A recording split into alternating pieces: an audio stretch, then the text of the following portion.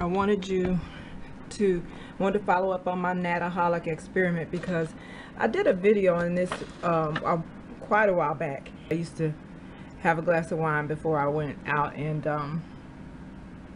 I would never finish the glass because I was going out and I don't want to be obliterated in the public. So I would come back and go to bed not having checked the glass of half drank wine that I left out, and the next morning it would have the couple of gnats that had squeezed in through the little window, and it was just a couple at that time because I didn't have house plants.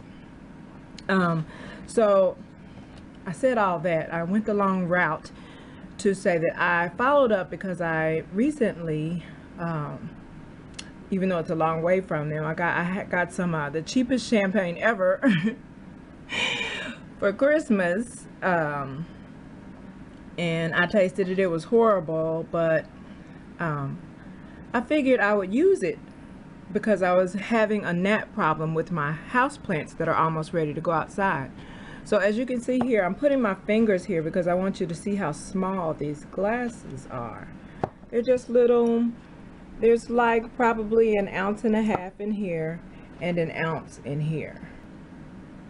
You can see how many gnats are in the bottom. I put a piece of white paper at the bottom so you can see just how many gnats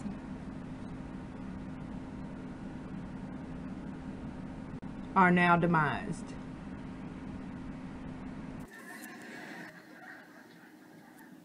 Don't I have some luxuries in my budget? Yeah, but you blew that on the gumball machine at the supermarket. Hello?